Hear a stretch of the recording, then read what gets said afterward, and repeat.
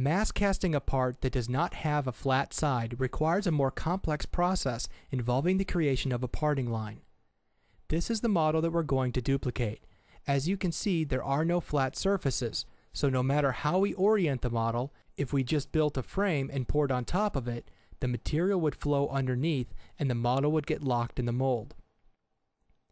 Therefore, we create a two-part mold which will have a parting line at the bottom of the car about halfway through the wheels. First, we machined 4 cavities in a piece of wood using a bridgeport mill. This will allow our model to sit flush against the flat board. This board is now the location of our parting line, and by sitting flush, it allows a tight seal and therefore a clean parting line.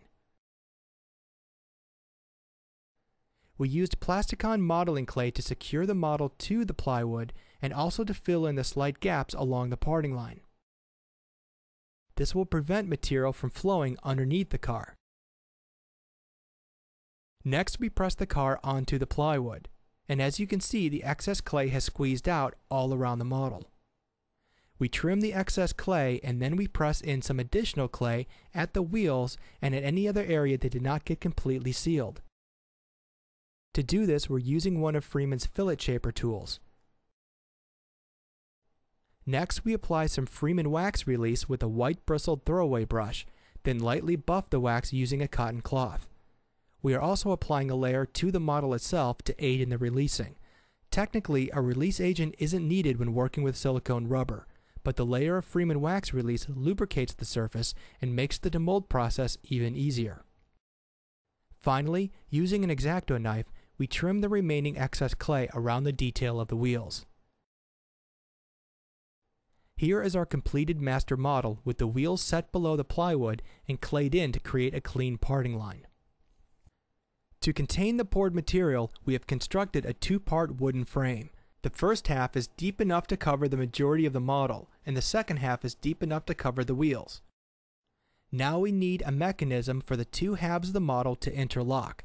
Additionally, we need to create a path to pour the material into the mold, called a gate.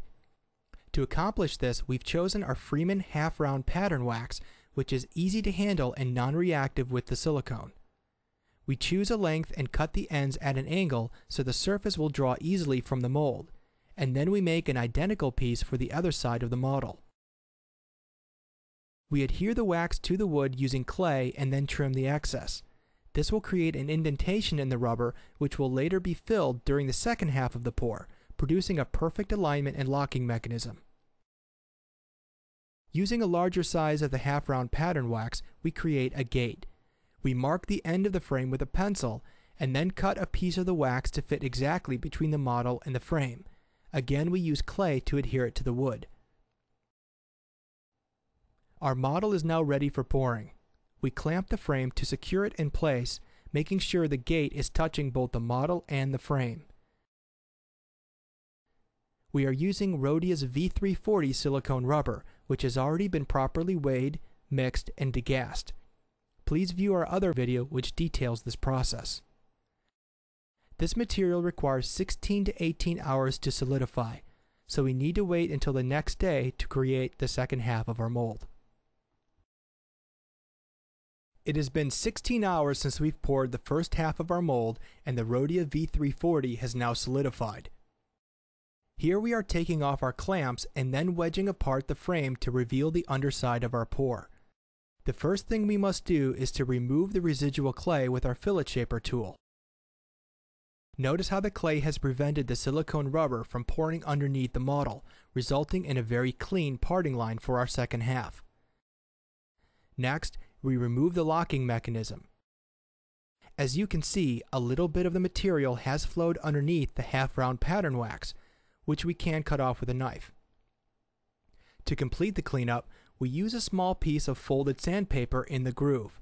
The harder silicone rubbers like V340 can be sanded fairly easily to remove small amounts of excess material.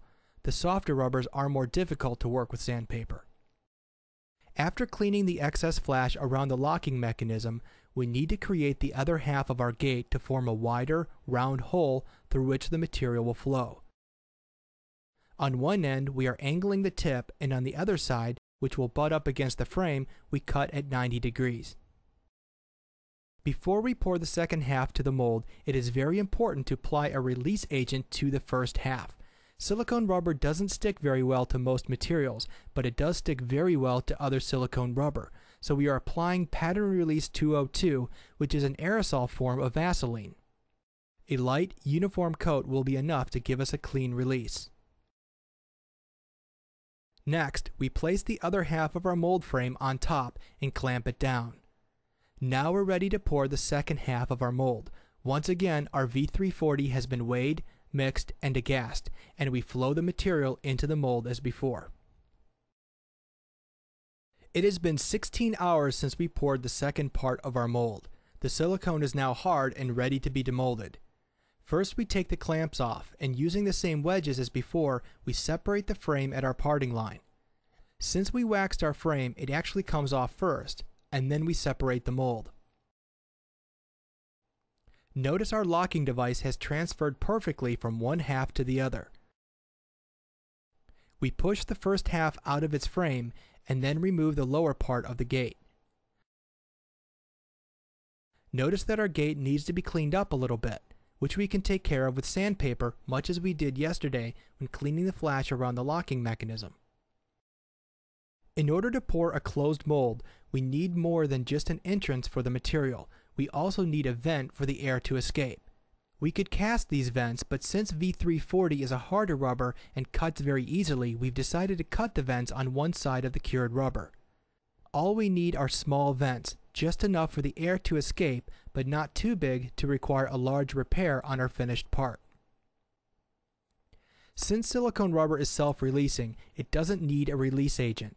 However, in order to make the demolding process easier and to increase the life of our mold, we're going to apply a light coat of silicone spray parting agent. Notice how it gives the mold a higher shine as well.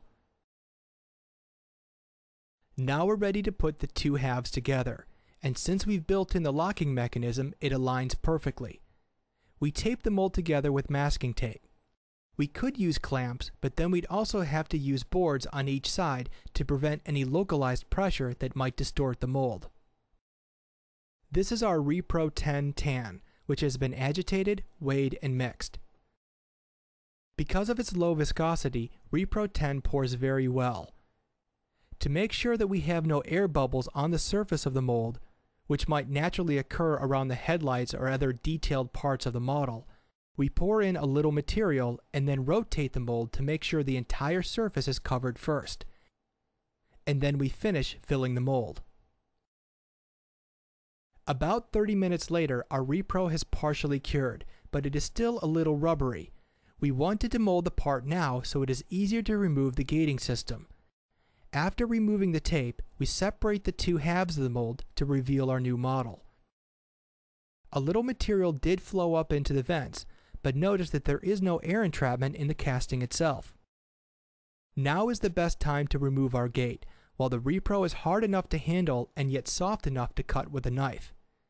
We also remove the part of the gate underneath our model. If we had let this fully cure, we would have had to machine or sand this off, which would take a lot more time.